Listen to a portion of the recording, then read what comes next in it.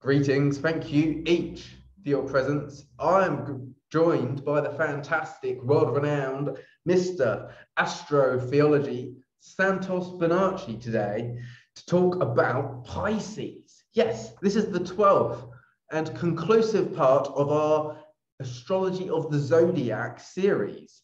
Thank you so much for joining me, Santos. Yeah, brother, just looking for something. Thank you. I'm back. You never left.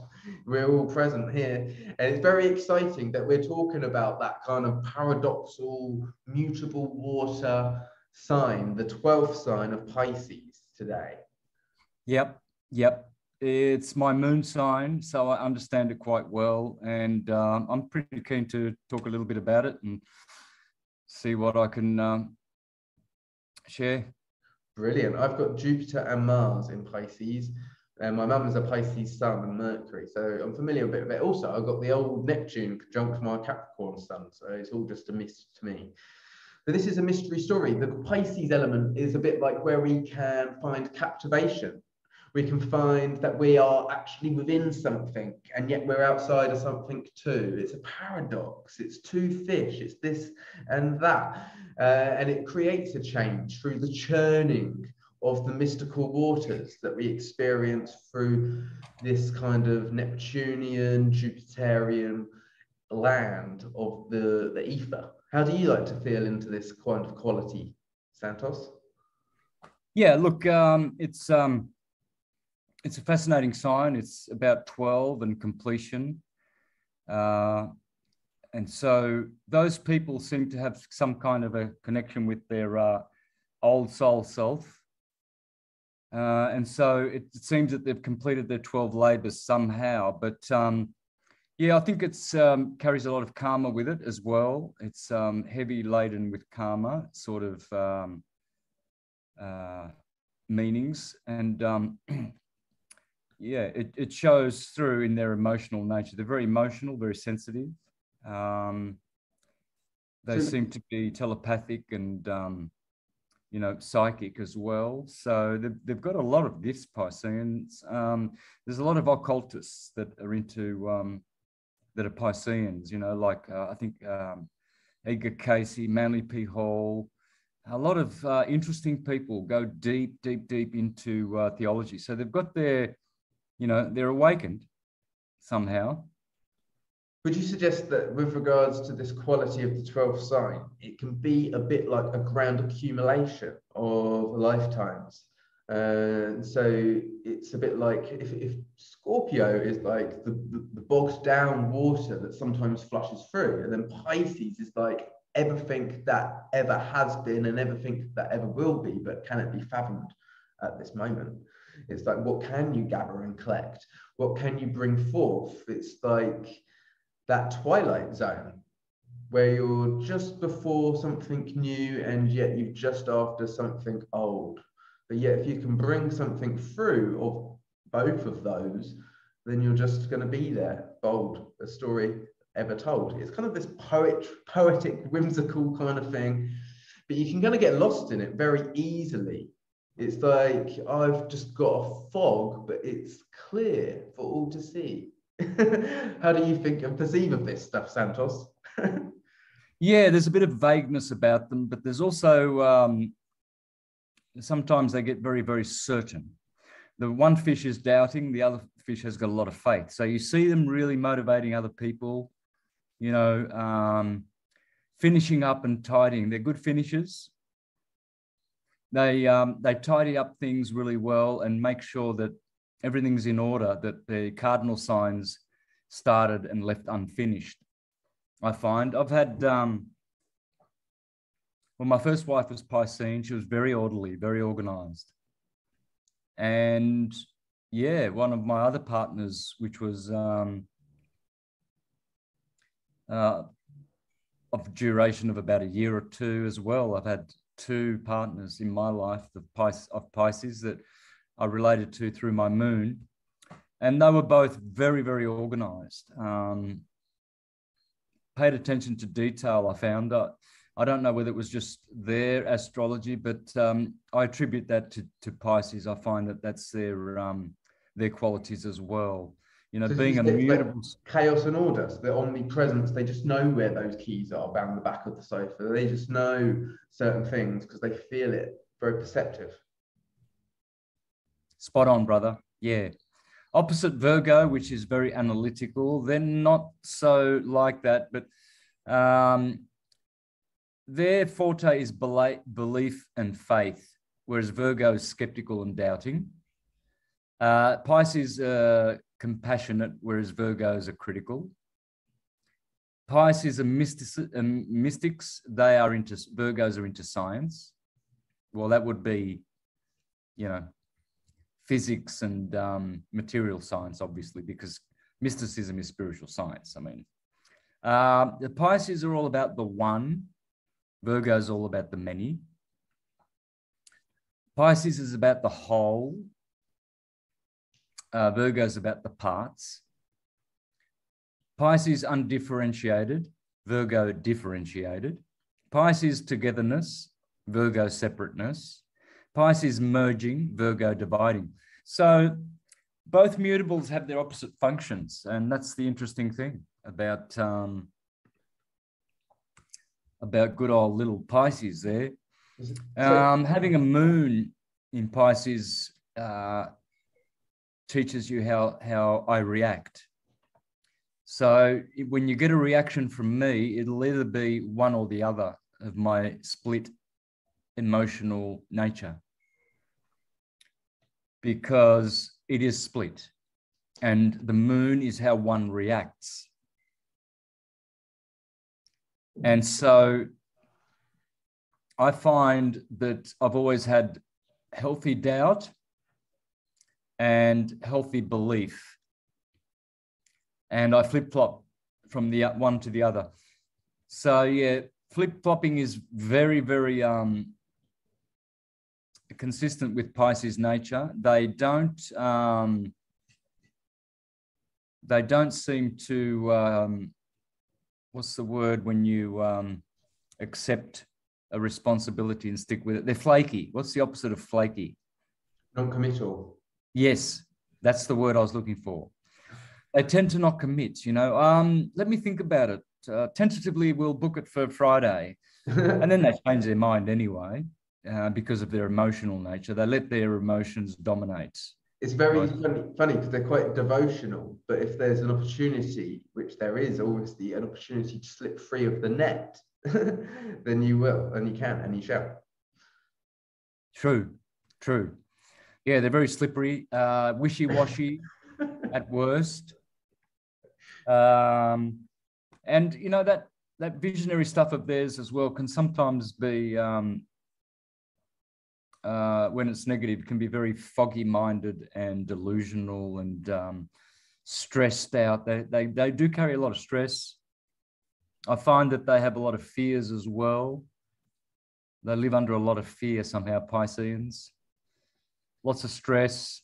It takes a tremendous command to be able to wield that energy, because it's the storytelling energy. So it's either going to be sending you doolally into some kind of ferocious story if you tell that.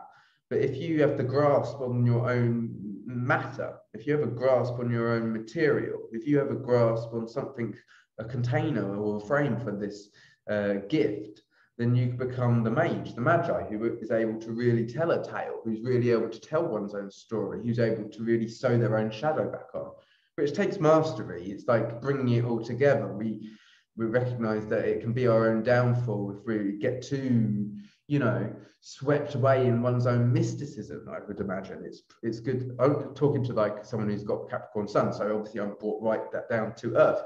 But this is a necessity, and a component is all of the zodiac is all inclusive. So thank goodness for the other signs. But this is like a portal which allows us to channel everything through.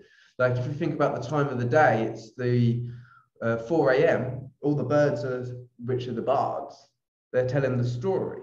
And so the REM sleeps going banana inside of our brain. The dimethyltryptamine, the spirit molecule, the Christos, the Christ, is being pumped all around us.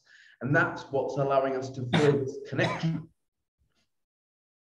our connection to the ethers, our connection to like the brain cloud, to the storm of it all, is that moment there. I suppose that's my antithesis of like the Pisces energy, but that's just their day-to-day life. That's just our experience. We've all got Pisces. We all have a 12th house. Yes, yes, good point. So everyone has that that ability to a certain extent, but Pisceans are masters of that. So when we talk about, again, like these two fish, like, and they're like where they're separated at birth, sometimes you hear the story of the Romulus and the Remus, or like the twins in general, or the two lovers, the twin flames. But these two, they've got an unbelievable cord or connection, like in the actual sky, in the way that this is like these two stars of Pisces are represented. And so there's a beauty in finding each other, but then whenever you do find each other, it's the beauty in being able to let go once more, which is so profoundly heart-wrenching, which conjures so much love once more for the self as well as the other. It's kind of heart-wrenchingly beautiful, right? it is, yeah, for sure. When they balance their two fish out, they're quite interesting people to have around. Good friends. Yeah, I think loyalty is one of their virtues as well. So, it rules the feet, of course, must be remembered. They're very much about the feet. They often get cold feet, itchy feet. Usually they're pretty good dancers, sportsmen as well, sports people, runners especially. They're always using their feet to bring about the good news that they like to share. So they're fishers of men. That's what Pisces is. When Jesus is called fisher of man, it's dealing basically with Pisces, right? Oh yeah. So what they'll do is they'll surrender their own self to awaken another.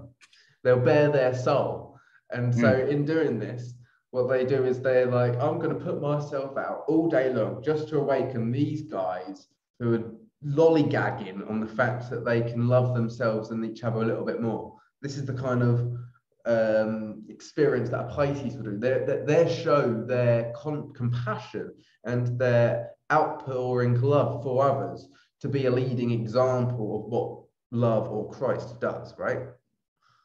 Yeah, exactly. So bringing people together in the fold is what they do. A fisher of men, not a fish. So that's what a fisher of men is, isn't it? So to catch them into the wave, to catch them into the collective consciousness. Yes. What's the story of the fisher of men? Well, that was Jesus, right? So he was bringing his 12 apostles together. Of course, he's going to be called the fisher of men. And the first two apostles that he finds is Andrew and Cephas. Well, Andromeda and Cephas are two deacons of Pisces, together with the fish band. So Andromeda, Andrew, Cephas, Peter.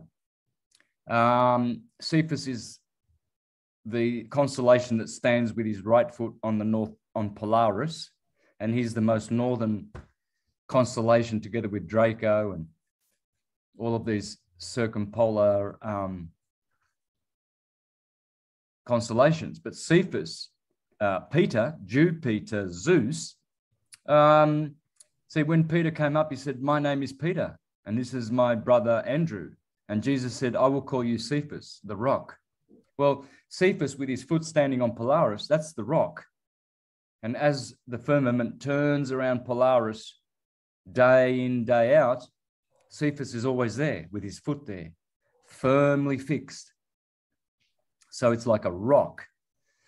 And you see, and then he went in to see Peter's wife, who was death-bound and sick. Well, that's Cassiopeia. That's in Aries next door. So the whole story is on the ecliptic. All the stories come from there. They're all drawn from the ecliptic. And so kiss the feet, don't they, as well, in many cultures, because of the amount of fortune that's carried in the soul, very Jupiterian.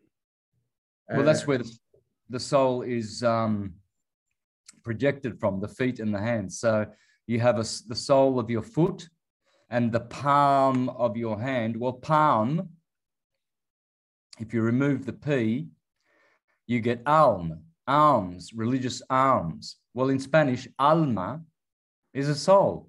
So you've got soul projecting from your palms, alma, and you've got souls in your feet. And that's why when they do... that's like sun, isn't it? So soul is the sun. We've got the sun in our feet. That's why you always put your palms up to the lamp, the Lamb of God, the sun. Palm is an anagram for lamp. And that's there's two portals. In males, the sun's magnetic currents are drawn in through the right hand and then return to the sun through the left. So when you're doing this, like Akhenaten taught us, and you're solar gazing, you're actually creating a loop and charging your body, and that current is now turning your chakras, every one of them. So that's why it's so important to have your palms, alma, facing the sun. That's amazing, isn't it? Like my favorite thing about astrology is how much it comes back to this being the language for our starship, like the body being our starship or our greatest vessel, like our spirit vehicle. It's really like the handbook to the Merkaba, if you will, which I think is just brilliant, because it's our connection that we're married into as a spirit. We're marrying into this body, and we want to know how to use it and to relate to it. And this language opens us up to that. Yep, it does. Pisces is the last sign of the wave. And so it stitches up. The two fish are like a stitching. And at the end of Pisces, March 20th, there is the equinox. So those fish are depicting the two halves of the wave, the summer half and the winter half, coming together. Well, the same thing happened at the other equinox, where Libra begins, the seventh sign. Libra is judging the equinox, right? Oh, the sun had a good year during the summer. Now it's Saturn's turn to control the winter and balancing the two major seasons. So Libra kicks it off, this duality, this other half, and Pisces, the two fish, stitch it up. And that's why the symbol for Pisces is two halves of a circle and a line through the middle. It's the torus field, or the hyperbola, intersected by the plane of inertia. It's just a very, very simple toroidal field symbol. So yeah, so that this is the Pisces symbol, isn't it? Yes. So it's like the two fish are actually representing the two sides of the toroid, or what is actually an atom. So this is the beauty of it, is that actually it's this interconnected singularity that we get from the doubt and the faith. If we can bring it to the center of that space, then we are this individual spark, or the bolt of current in the middle. Yeah, that's more like it. So that's like, also we see this logo, they utilize it in car designs, like and many different logos steal off the Pisces, because it's actually very much representative of this toroid field. Yeah, well, there I've put in the hyperbola, the hourglass in the middle, and then you can see the two toroidal fields, and then the plane of inertia is that thing there, which is where counter space is, right there in the middle. And so Pisces in the center of that is just a cross section of the Taurus field, as are all the other symbols of astrology. Taurus, Aries, they all come from the Taurus field. Gemini, these are the two twins, Gemini, the two pillars. So it's Boas and Jachin. So you'll have up to two pillars of Gemini going straight down there, you see. And then Cancer, 69, 6 and a 9 coming together. And they all are cross sections of this, as So are the numbers and the letters of all alphabets. That central space, that could be described as like Christ was surrounded by thieves, because that's actually the field out there that we gain our awareness from, as a reflection of our internal singularity point. And so if we were to blame or put all the importance on that, then we'd be overlooking the point, the individual spark, which is actually in this training ground, in this field of awareness projected on out there. And so this is when, like, we see the two pillars. It's like there could be the cerebellum and the seraphim. It's everything that we are learning ourselves through and marinating into the singularity, which is a bit like when you're born through the birth canal, which is what Pisces truly is. Just like those twilight hours, it's the darkest just before the dawn, because everything's fully aware at that point. But as soon as it is dawn, as soon as it's Aries time, it's just old me going for breakfast, going to do press-ups, going for a shower, brushing my teeth. It's all of these different things. It's not like, wow, look at this whole grandiose experience, which I am also. Yep, good, exactly. So it's kind of a humbling sign, isn't it? It's teaches one to lose the ego. It's all about losing the ego, serving others. Service is very strong there, also in Virgo. That's why Jesus serves the crowds with fish and bread, both emblematic of Pisces and Virgo respectively.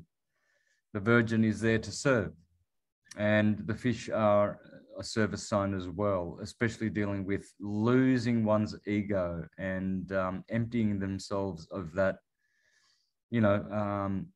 controlling device, and being more universal. Pisceans are very good at being universal and working in the community. The only problem is flakiness and not committing. But they're great for keeping things in order, tidying up, and bringing a sense of oneness. I've been really big working with this the past couple of weeks, because it came up even in some birth chart readings with clients who was holding the sun in Virgo, and that's Mary Magdalene. The sun would have it off with Mary in the day, but then go home to Eve at night in the evening. He wouldn't spend the evening out. He wouldn't get caught out. He'd spend it with Eve, because he knows what's best for him, does the sun. It's good to rest. Can't talk all the time. You've got to punctuate it with spaces. And you also have to give Eve space in the day. Thank goodness, she would say, I bet, no doubt.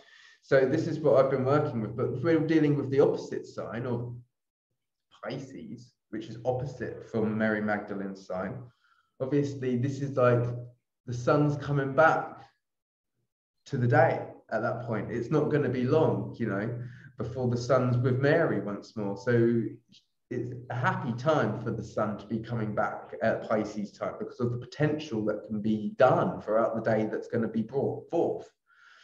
But with this, also with Aries, it's this more individual. Eve kind of loves it. I mean, Libra loves the fact that it's left to its own devices to pontificate and ruminate and to think about the other. But the fact that the sun does what it wants and does itself, keeps itself to itself in the daytime, is quite admittable, quite specifically beneficial as well. This is the beautiful language of astrology, isn't it? Yes. Yep. It only gets more and more rich the more that we learn to perceive it. It's just like the wine, as we continue to devote ourselves every day, then our connection to astrology and our connection to ourselves and the way that we embody it is only going to be more profound for each one of us individually, how we choose to express it. Yeah, for sure. As for being expressive and insightful and deep and penetrating, Pisces don't have any problem with that. The one fish is going deep in the waters and bringing up deep understandings. So understanding is their great strength. But on the negative side, they're not so understood. They get very frustrated with their flip-floppy emotional nature. So they tend to get frustrated that no one understands them. They're all about understanding others. You know, they have this empathy. And but Michael Jackson and Jung, these were like complex individuals, like, right? Like, and the acquisition of wealth doesn't really mean so much for these people, or any power. It's all about what you maybe can achieve and what you can disrupt. It's almost like an artistic, it can be an artistic observation of life at play in general, because you can see the beauty in like a rainy day that's dawning, or in a beautiful sunny day that's dawning, or something that's coming to the end, like a long night, and also another perspective which you can perceive because of the time of the day. It's also the winter, isn't it? If depending obviously where you are, but it's in the natural organic zodiac, it's the last months of winter. The seeds that are there at that stage have all of the potency inscribed, ready to germinate, ready to bloom again for the new season.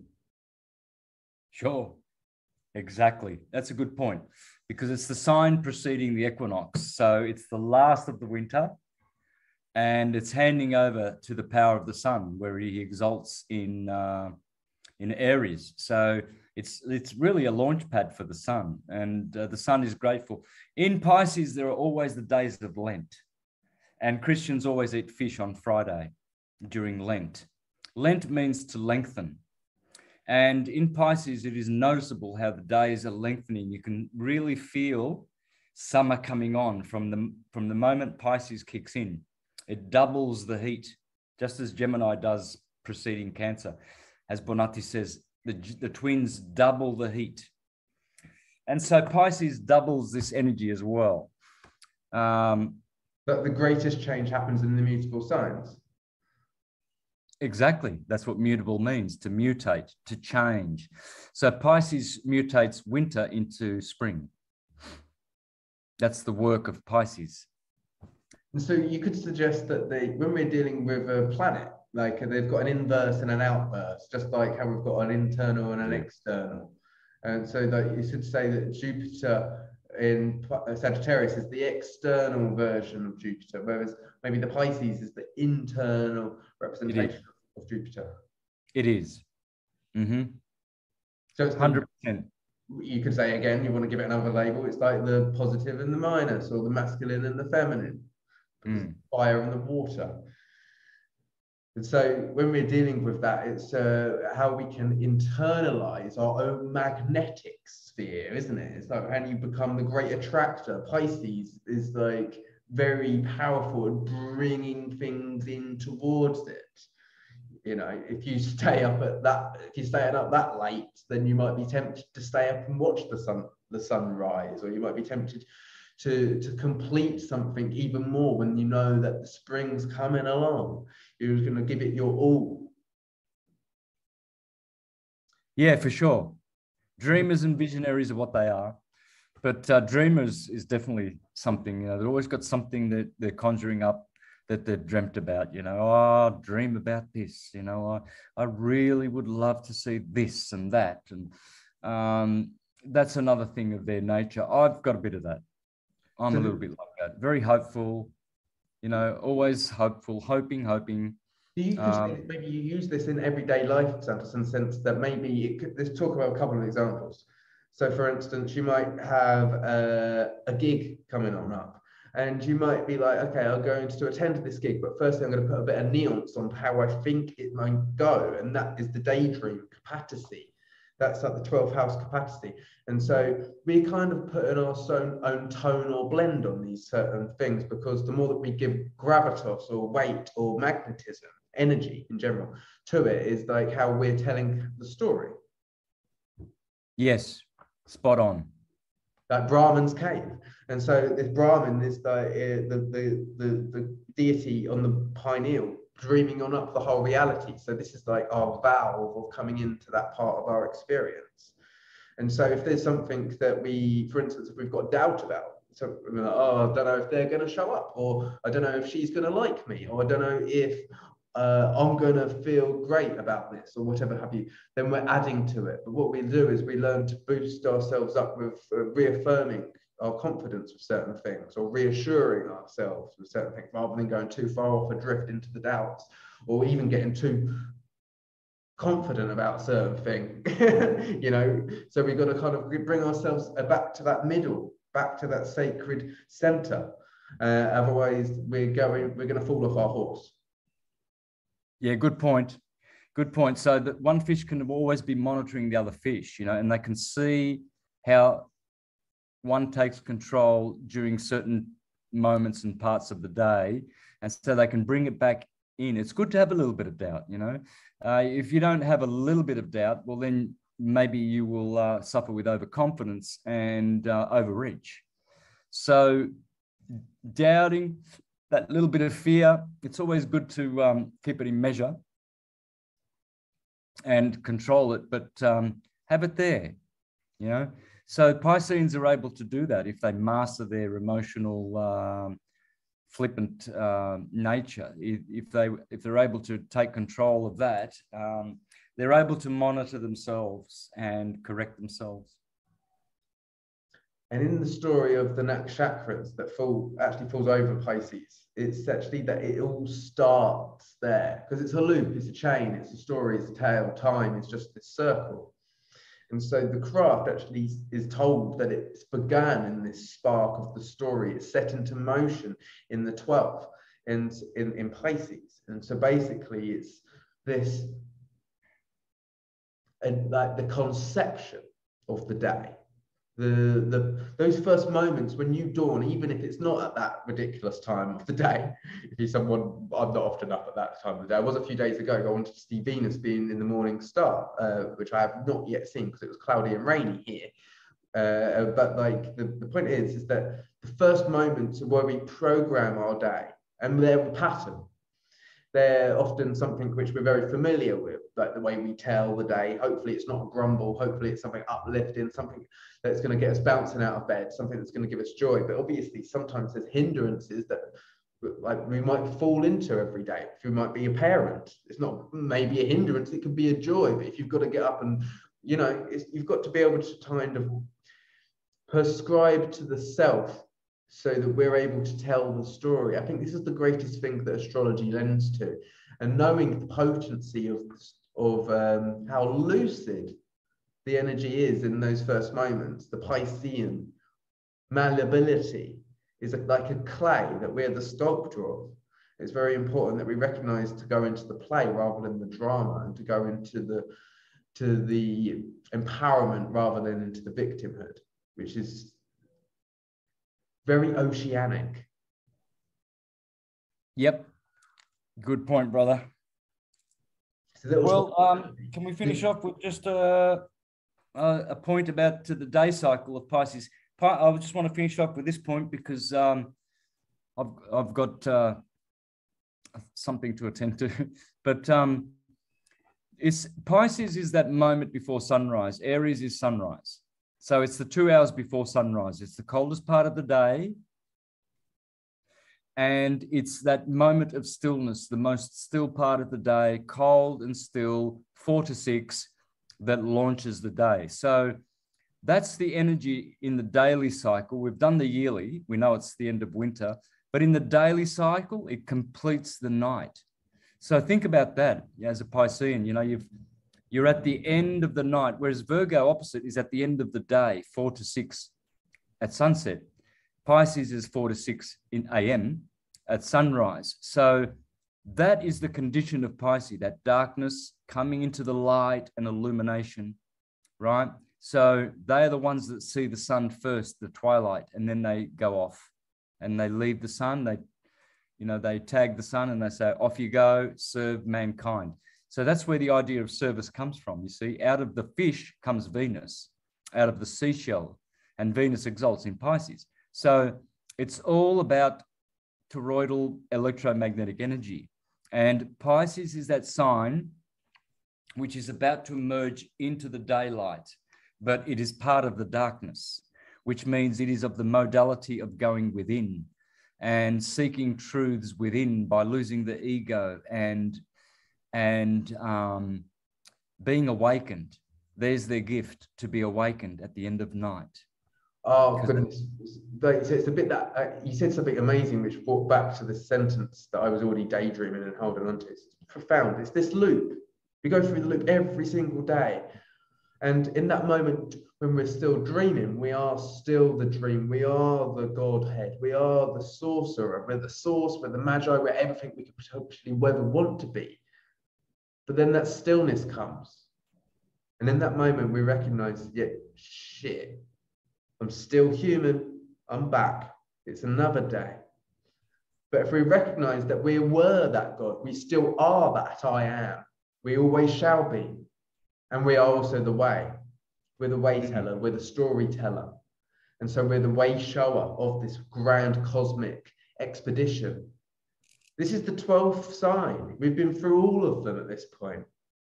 This is a very powerful playlist we're putting together. If you haven't watched them all from Aries all the way through, which we started a couple of years ago, then check them all out, because this is a very valuable resource. But the more that we come tighter into our own storytelling through our knowledge of the Zodiac, the greater our lives will be, the greater clearance that we get when we recognize that being human is a gift. And we are that gift. The stillness in those moments that we can gather from all the hysteria, all the nebula, all the craziness, well, that is our presence. And so thank you so much for showing up and for finishing and for being consistent and persistent throughout this series with us, Santos. It's been really great to be able to make this contribution for the people and for ourselves. I've really enjoyed it. Thanks, brother. It's been great working with you, always is. And I look forward to Tulum on the 26th, where we'll both be speaking at the presentation that you're hosting, eh? It's going to be great. Astro Tulum. Anybody interested can get your tickets below. It's not too late. We still have some spaces available. Love to connect together with you in tribe. It's going to be great to meet you again, Santos, and to hang out and to listen to your presentation. What are you going to be talking about? Geocentrism and how astrology proves it. Fantastic. We're getting centered. We're coming into ourselves, and I'm very excited to connect with you there, Santos, and everybody else. As I say, the tickets are available in the link to the description. If you're watching this on Mr. Astrotheology YouTube, check out the playlist on my YouTube, Unifying Perspectives, for all of my videos with Santos, all 12 of them, and a few others as well. They are also on this channel. What a fantastic collection of information that you've produced over the years, Santos. I'm really grateful for these collaborations. Thank you, everybody, for watching and for sharing. Thank you for being who you are. You are a vital facet. Each one of us is so valuable. I'm grateful for you. Thank you, Santos. Thanks, brother.